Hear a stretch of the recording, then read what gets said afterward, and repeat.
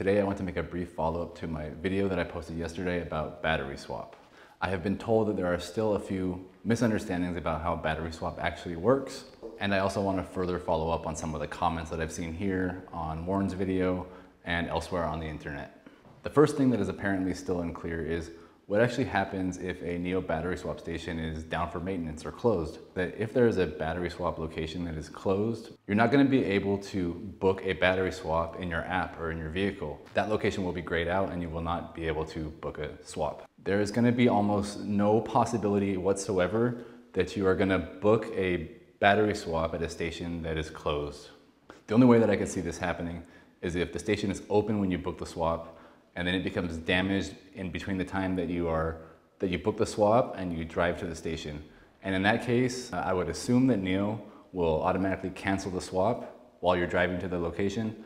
They will notify you via the app or in your car, and you still will not have that situation where you arrive at a battery swap location and it's down for maintenance. But I can't say for sure because that's never happened to me. Still, if you do go to a power swap location, you've booked a battery swap, and you find out that that location is now down for maintenance, what can you do? Most likely what you're gonna do is simply charge your car at a local supercharger. The vast majority of battery swap stations in China, they have superchargers, Tesla chargers, all kinds of EV infrastructure right next to the battery swap station. I tried to investigate if this is the case in Norway as well. So first, here's a picture from Bjorn's video, the power swap station in the background, as well as DC fast chargers in the background. So if the swap station is down, you simply charge your car. There's only 2 battery swap stations in Norway, so then I looked at the other one. I found a video here from the grand opening of the original power swap station, and in this video you can see not only is there a NIO battery swap station, but there's also NIO superchargers in the background right next to the station. So you simply, once again, charge your car. If for some reason you absolutely do not want to charge your car, you only insist on battery swapping, well, in Norway it's going to be tough because there's only 2 stations. But in China, if you're in a big city, like say Shenzhen, where I live, what you're gonna find is there's an abundance of battery swap stations. There's gonna be one nearby. You can make the drive 2 or 3 kilometers in pretty much any direction, and you're gonna find out there's another battery swap station.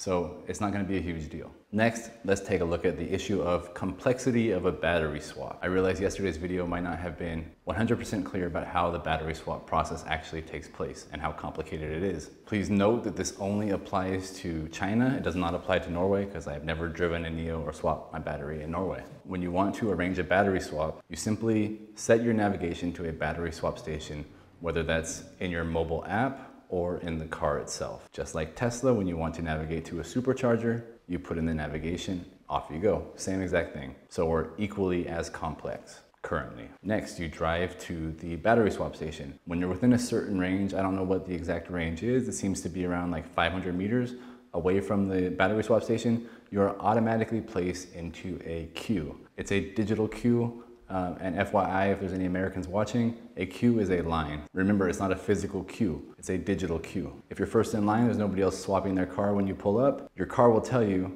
it is now your turn for a battery swap. You simply drive into the battery swap station. In front of it, there's a white rectangle on the ground. Once you get there, it tells you, do you want to initiate the battery swap? On your touchscreen, you just press yes or confirm. It's very simple. You don't have to shift, park, drive, reverse, anything like that. Your car then automatically takes control. It backs you into the battery swap station. Once you're in the swapping bay, it then asks you to put your car in park, and another pop-up comes up on the screen and it says, are you ready to confirm your power swap? You press confirm, and that's all you do. Then you sit there and wait. If you would like to sit in your car and wait, it takes about 5 minutes from when it starts to when it finishes. Once it's finished, you simply put the car back into drive and you drive away. So if we're talking about how complex it is, it's literally 3 taps on the touchscreen at various points. This includes from when you initially set off on your drive from wherever your starting point is until the battery swap's complete, plus 2 button pushes on the shifter.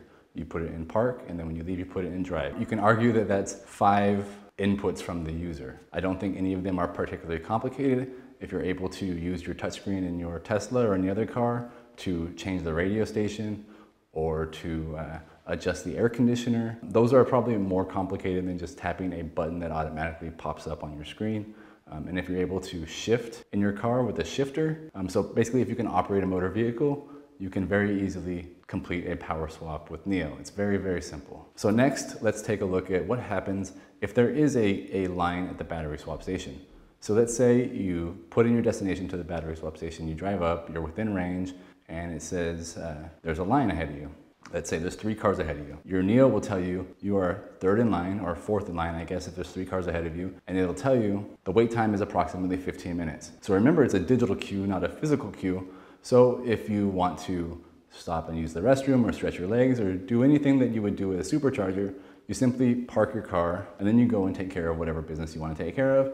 If it tells you it's 15-minute wait, good, you can go order some food, use the restroom, stretch your legs, walk back to your car, and now it's your turn. And just to be clear, how do you know it's your turn? Well, NIO will notify you through your mobile app or through a phone call when it's your turn. Now, in my opinion, this queuing system is ideal for a number of reasons. I made a video talking about it before, how I think it's kind of like the secret best feature about battery swap is that you have a line. Now, the most important reason for this is it eliminates the possibility of people jumping their place in line. You cannot initiate a battery swap if it's not your turn. Because of this, there's going to be almost no possibility of like road rage incidents or people fighting over a charger or saying, I was here first, why are you charging before me? Like you would at a conventional supercharger if it's a crowded supercharger. I also mentioned in yesterday's video that I have personally witnessed already in Tesla in America, superchargers that are full and cars coming from that side and cars coming from that side. And thankfully in that experience, there was only 1 car on that side and then 1 car on this side, so it wasn't very complicated, but you can imagine if there was 2 or 3 cars in each direction, how do you determine whose turn it is to go next? You have to keep track, keep your eye on other people. You're gonna be sitting in your car, you can't leave your car while you're waiting in line. It's not digital, it's all physical. And another thing it's gonna do is gonna block either the parking lot, because everybody's waiting in line, or potentially even block traffic in a road. There's a lot of really, really negative effects that could happen at a really busy supercharger that pretty much can't happen at a battery swap station. Moving right along, there's another issue that I've seen commented is people say, what if I get to the battery swap station and there's not a fully charged battery ready for me? Well, level 2 battery swap station has 13 batteries in it. Let's say it's a fully optimized, fully utilized battery swap station. They're swapping batteries constantly, 12 or 13 cars per hour. So let's say you return your battery, it has 10% charge. Now they're gonna cycle through 13 batteries by the time they utilize that first battery again. At that point, it's gonna be an hour later. Most likely that battery is gonna be fully charged to 90% or 93%, which is what NIO keeps their batteries at in China. There is, I guess, theoretically a possibility that that battery hasn't charged fully. Maybe it's only at 85%, maybe it's only at 80%. Even then, it's only gonna take you 6 minutes to go from whatever your state of charge is to 80% in 5 or 6 minutes, which is still faster than Tesla or any other supercharging EV that I know of currently. Somebody also commented that Tesla installs batteries at their superchargers. Now, I personally don't know enough about it. I don't know how many batteries or kilowatt hours of battery packs are at each supercharger location. I don't know, how that affects their ability to produce batteries for their vehicles, but it is another thing to consider is Tesla also produces more batteries than cars, according to what people commented and what I found on the internet. Again, I don't know enough about this to make a really educated comment on it, but for people that are saying you shouldn't produce more batteries than cars, well, apparently it happens for Tesla too. Next, it seems like there's a lot of people that are worried they're gonna swap their battery in their NIO, and they're gonna be given a battery that's in really poor health. Out of over 50 swaps that I've done in China, I've never had a battery that had a significant difference in range or performance. I never noticed it anyway. NIO claims that they actively monitor the health of every battery. When they come into the station, they run diagnostics. So if a battery is in poor health, it just gets cycled out and recycled. You are never gonna get a battery that is significantly different than any other battery. Now, when it comes to battery degradation, I personally didn't really worry about it as a NIO owner. I know a lot of EV owners do worry about it. A lot of EV owners don't worry about it. But from what I've seen, a damaged Tesla battery can cost you over $10,000, maybe even $20,000 at times. Whereas if you have a battery that with NIO and you want to swap it out, it's not going to cost you anything, and NIO is going to just take that battery out of the circulation and recycle it. It's something you don't even ever have to worry about, and you never have to worry about a huge expense of replacing your battery or having to replace your whole car due to a poor battery. Next, I've seen tons of comments about, oh, battery swap will never work in a cold climate. Well, China has lots of cold climates. You can look at their power up plan if you really are so inclined. They have swap stations way up north in Heilongjiang next to Siberia. They also have battery swap stations in Norway, which is also very cold. NIO claims that there's no issue operating their battery swap stations in cold environments. I have no reason to doubt their claims, but I also am not an expert on this.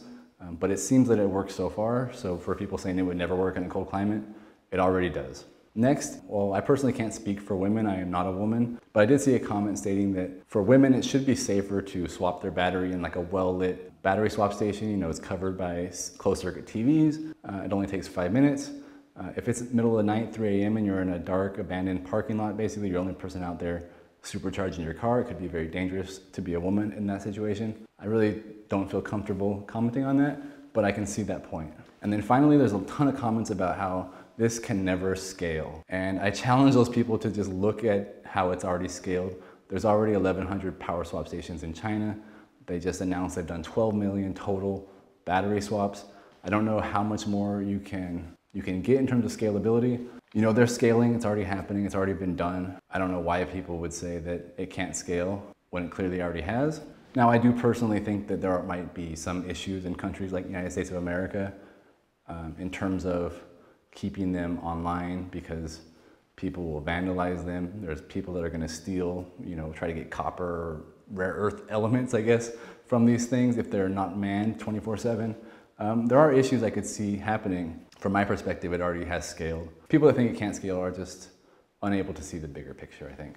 So that's it. I hope that clears up a lot of the misconceptions about battery swapping. If you still don't understand how it works, I urge you to go back and look at my battery swapping videos, maybe the one about timing version 2 battery swap. It shows you how you get automatically placed in the queue. It shows you how long it took. It shows you there's lots of EV chargers all around that place in case it doesn't work. It shows you a lot of those things, so feel free to go check that out. And if you have any more questions, again, comment. I'll be watching those, and if I need to make another follow-up, I'll do it. But if anything's unclear, just let me know.